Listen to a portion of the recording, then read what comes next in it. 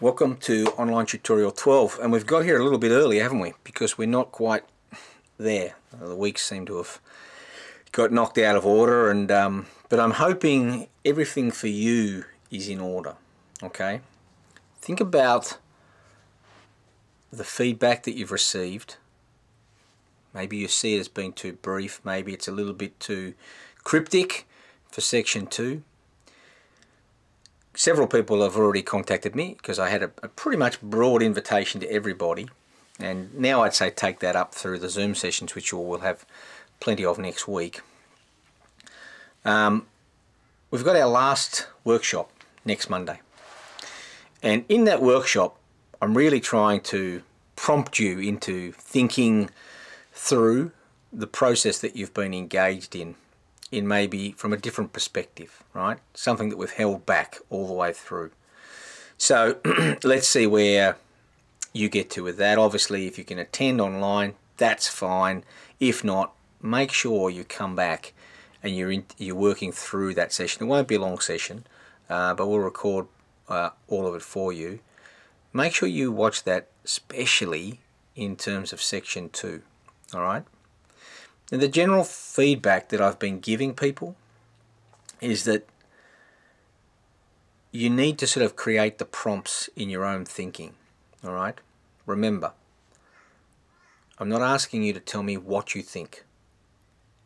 I'm asking you to have told me what your position is, but once you've done that, every time you place a why, think about using words like because I. Because you what? Use the next sentence to explain why you think and feel what you've just said. Not what. What would be justifying or continuing what you've just said. Why is trying to come under and under and under and under. Alright? That's where the depth is, alright? By trying to deconstruct the previous sentence by using why, because, thereafter, to actually try to get inside of each sentence, not to continue. So I think that's maybe the biggest challenge, and it is not an easy process, right? Reflection isn't something that we all just naturally do. Otherwise we'd be all incredibly self-aware, right? But we're not. We're actually quite the opposite, right? That's just the beauty of the human brain and the way it's structured, all right? So I am asking you to do something which is not natural, is difficult, and as I've said, if you've done it the right way, you should be feeling a little bit uncomfortable as a result of attempting to do it, okay? Remember in section 1, the real key here that, and I'm sure people will still muck it up a little bit, is you got 1,000 words, right? If you had 300 words or 200 words dedicated to your CPS statement in the first one, that was too many words, so you made a mistake there. Don't replicate the mistake by putting all of those words just straight across into the beginning. You're going to have to cut it down. Now,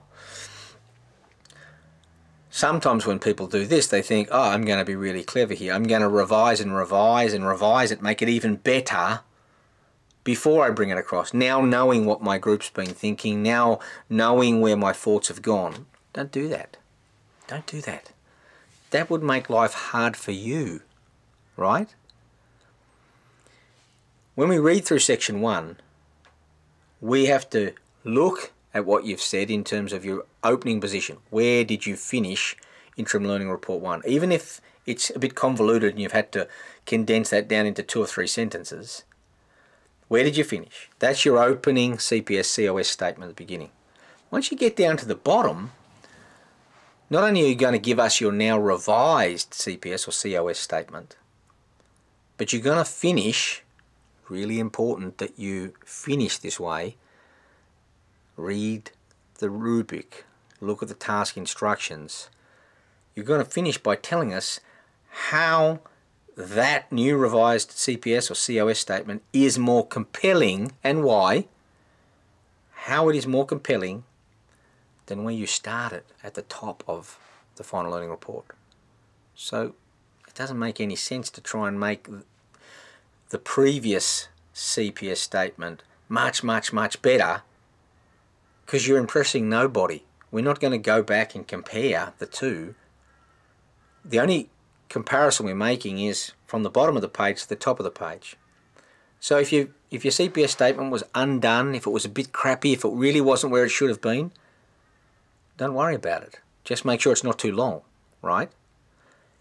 And then you'll have more opportunity to actually explain why what you've now done in reconfiguring things is more compelling, okay? Now, some of the other questions that I've been getting from people is, well, we didn't use a lot of financial capital last time around. We already tapped into Emergy. So what do we got to do? Find more, right?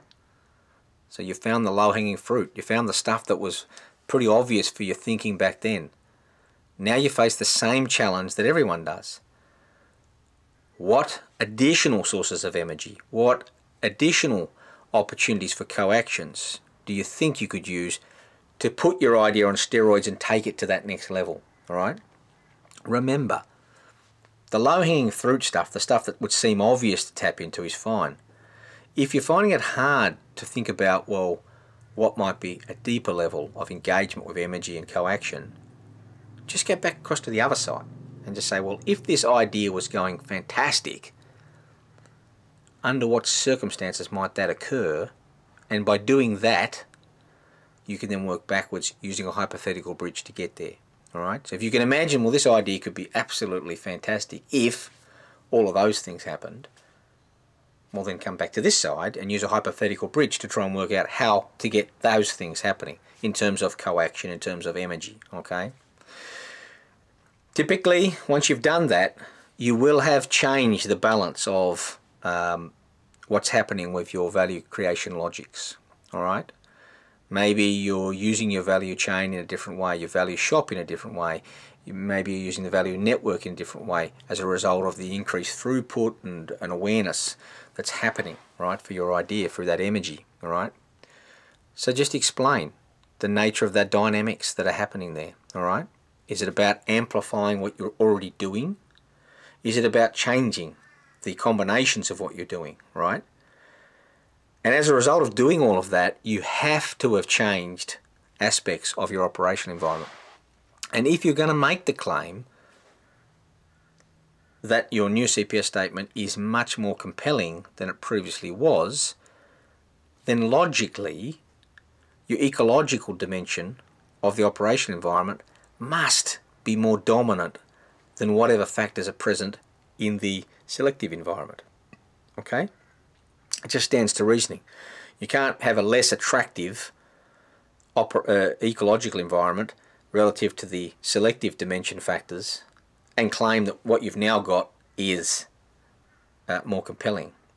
Because by using Emergy and coaction, you're tapping into things that are present in your ecological environment, which you may have not thought about previously, but you've now discovered, and as a result, you're bumping up the value of that ecological dimension. Okay? So that's the sort of narrative that we're looking for, right? You've got an opening position. It tells us where you started. Your CPS statement, if it's concise enough, you don't need to tell us what your idea is, because your CPS statement will tell us that. There are these people who have this problem, we've got this solution, right? That's it. Short, sharp, concise. But now, having to go through this challenge without financial capital, we're going to think about specific forms of Emergy and coaction and see to what extent that might help us, right, on this journey. Now, for many of you, the group's not quite, it's lost its togetherness, and that's not really surprising given that you don't have those sort of physical ties to keep things nice, and you're not enjoying each other's company in the library or in the botanical garden or in the bot bar or wherever you might normally find yourselves hanging out. It's sort of everyone in these connections and going off and doing their things, and I look at my own kids starting to go a little bit crazy from the working at home stuff, right? So not surprising that some of the groups will be a bit frayed around the edges, okay? So if you're in that situation and you thought, look, I can't wait for everybody and hope that they're all going to sort of come together back like we were, 7 or 8 weeks ago, just write that.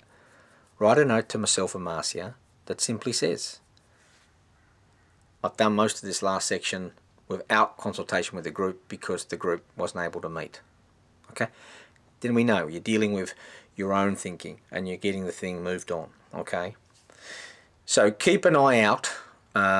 We'll have the portal to upload your assignment. It'll be open much earlier this time, but it's not open for you to upload and check your similarity. All right?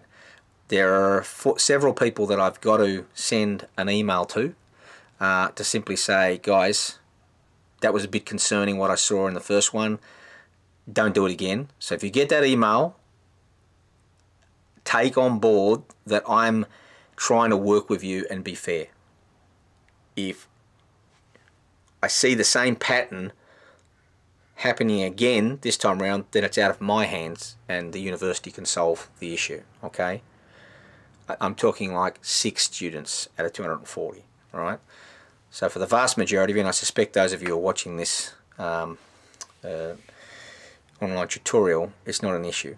If you know you wrote your own words, then don't worry about anything, right? We don't worry about headings. You're all going to have the same headings as everyone. We don't worry about that stuff, right? Back yourself. So if you want to get it out of the way and upload it, then that portal will be open very shortly, and you'll be able to do that. Okay, it'll be open after the last workshop. All right, that way we don't inadvertently say something in the last workshop and you think, oh, I need to change my... No, that'll be the last say. What we do in the last workshop will be the last say for the semester. All right, beyond the fact that people can drop into Zoom sessions, obviously, during that during next week as well. So by all means, if you've got an issue, you've got a problem, get in touch. Let's have a chat. All right. Remember, section 1, it's simple. Allow it. Some of you put your work into quite a structured, almost like a report format that doesn't tend to lend itself to this. It's really 4 paragraphs. That's what you're really looking at, 4 basic sections. Look at the guide to section 1 in the final learning report area of Blackboard, and that sort of gives you those 4 basic areas. And then you may have dealt with an issue, but not substantively in terms of reflecting in the first interim learning report section 2. If you want to have another crack at the same issue, this is what I've discovered that's new about me, right? There's nothing wrong with having another go at it, all right? But that means you're going to totally do it differently, all right? If I've sort of said you didn't go deep enough and you think that still is the thing that you've learned about yourself as a learner that's new, you can revisit it, but just make sure you take on board the feedback, which is, it has to be about you. When you look at a paragraph, any one of those 7 paragraphs, yeah, there's some sort of contextual issues that include other people that start off that paragraph. That's your position, right? But once you move beyond that, as you move down in those sentences, no one else is there. They can't be, right? Otherwise, we've gone from down and then we've gone back up to the surface, all right? Keep it about you, right? The last 2 to 3 whys should be just purely about why you think and feel the way you do relative to what you've just said in the previous sentence, all right? That's the challenge of doing it, right? That's the challenge. If you start off by saying, I've discovered I don't like group work, it doesn't work for me, and you're still talking about group work across all of the paragraphs, then you didn't reflect on why you have a problem with group work, right? You're just going to keep talking about group work. That's the external factor, the contextual issue that should have been in. That's the issue, and then go inside it from your perspective, all right? If you're unsure about any of that, come along to the Zoom sessions next week and we can have those conversations in more depth and as they relate specifically to what you're trying to discuss. Okay? All the best. I know it's been a really difficult semester in terms of continuity and in terms of just getting into the normal habits of doing things. Overall, I was pretty happy with the type of work that came through in the first interim learning report. Put your best foot forward, take on board the feedback. If you're unsure of the feedback, drop in on the Zoom sessions and get clarity around that. But put your best foot forward and we'll be looking to reward your work where you've actually followed the process. Remember, when the first class I said, follow the process, trust the process. Now, yes, I get that there will always be a large percentage of people who say, I didn't know what the process was. The process is there, right? The STEPS model video walks through the process of reflecting, and you just need to take time to slow down and watch and listen to what's actually being said. Okay? The guides for section 1, for both the interim learning report and for the final learning report, explicitly and directly as it relates to the task instructions and the rubrics, explicitly state what you need to do. Now the key word, one last reminder, the key word for section 1 is integrated.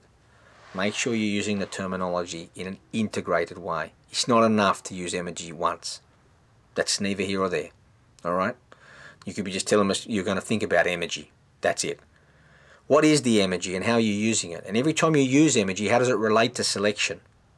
Right? How does it bring you greater cognitive legitimacy or greater socio-political legitimacy? Right? Think through how you're using these terms and what must be the then knock-on and connections to the other terminologies that you're actually using. That's what we're looking to assess in this report. Your ability to not only use the terms, but to use them in an integrated manner. Okay? We had a pre-test. Do you know what the terms are? We had an interim learning report. Can you explain an idea of value creation using these terms? And now we've got a revision of that idea, bringing in some more focus on emoji and S specialist, generalist, those types of co-actions. And now we want those terms to be used in a more integrated way here. All right? Good luck. If you have any problems, hit me up. More than happy to have that conversation. And if you're unsure about things, drop in on the Zoom sessions. Remember, with the Zoom sessions, you don't have to come on for the full half an hour. You can just drop in, ask a question, type in a question in the chat feature, and then exit. Right? You can just come in and listen to what people are saying. Right? And when I ask, you know, I might see you there. I might say, is everything okay? If you don't want to voice what you're doing, or you can just type in, hey, Kyle, I'm just listening. That's not a problem. Okay. All the best. Looking forward to seeing what you guys come up with, and I'm looking forward to talking with you on Monday. Feel free to obviously jump in and ask questions as we're going through Monday in the class and or during the Zoom sessions. All the best.